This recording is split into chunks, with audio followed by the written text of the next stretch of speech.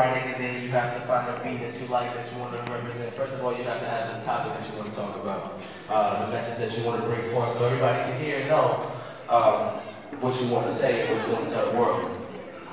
That's cool. You did that. I can definitely understand the other side of that. So, how long have you been in the music industry? I've been doing this thing for 7 years. Woo! Yeah. 7 years. Yeah. I'm not even 7 years old.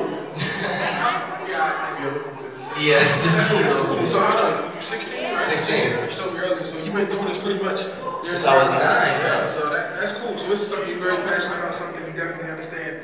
But can you tell us why not just regular hip hop? Why did you choose to go the gospel route? I chose to go the gospel route and the positive route because I feel that the teens and the youth need an alternative to this hip hop music. This hip hop music is not necessarily what they need right now at this time, and I feel that they need a more positive impact, a more positive route, More positive message, something a little bit better, something more positive and uplifting. I feel uplifted since I've been here. I got to be honest with you about that. So thank you. That's pretty cool, man. Speaking of messages, yep. What was your message? What was your goal? What was you trying to get out to the people? What did you want them to learn about you from this album? Oh, about this album, okay. The message was seek ye first the kingdom of God and all his righteousness, and everything else will be added unto you. Meaning, when you put God first in your life, everything else comes. When you put God first in your life, the money comes, the cars come, the house comes, the jewels, whatever, the swag, it comes once you put God first. Right now, our teens got our priorities mixed up.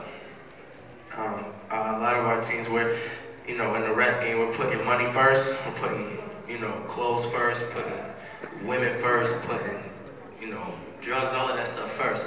And we're not really putting who the one created us first. Once you put your priorities in check, then everything else follows. Yes. And I'll take that home, that message with me as well when I leave here. So, on this album, on this project, do you have favorite songs from the album? Do you have songs that mean the most to you? Do you have a song that touches you in a different way than some of the other ones might? My favorite, the song that touches me the most is Favor Ain't Fair. Because that song, it means a lot to me, especially when I was writing it. I was really zoned into God when I was writing that, and I wanted ministry on the album, not just crunk songs and not just songs that just get you hype and whatever. I wanted something that you feel. So my most passionate song would have to be Favor Ain't Fair. My favorite song, I'm gonna have to go with Nothing to Me. Nothing to Me. Now I'm putting this down in my mental Rolodex. Yeah. You gave me a copy of the album. Yep. As soon as I leave, I'm gonna go pop it in, and I'm going to check out these tracks that you mentioned. Yep. And I'm going to try to see what you're talking about, what you're telling me. So I'm looking forward to it. That should be exciting. What would you say was your greatest challenge? What's the hardest thing for you that stems from music? My greatest challenge with music would have to be writing, because I want God to take my pen or my pencil and write. Anything I do when it comes to my ministry, I don't want to put any flesh into it. Meaning I don't want any of my emotions, anything when I'm feeling, none of that stuff into what I'm doing in the ministry. I want it to be all spiritual, all Jesus, everything. Yeah.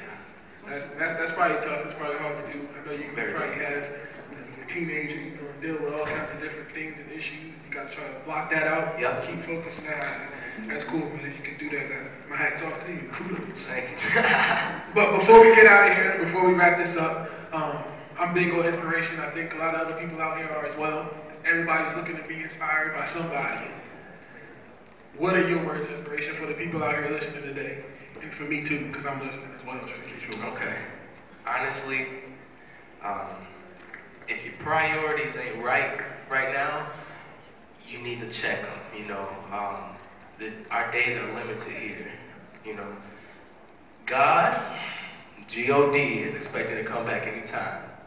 And if your life isn't right and if your life isn't straight, then there's some pretty bad things that's gonna happen, you know? So my word of encouragement is to, you know, get your life right, get your priorities straight. Never too late. And it's never too late. Too late. Never too late. That's all right. So, appreciate your time. Thank you.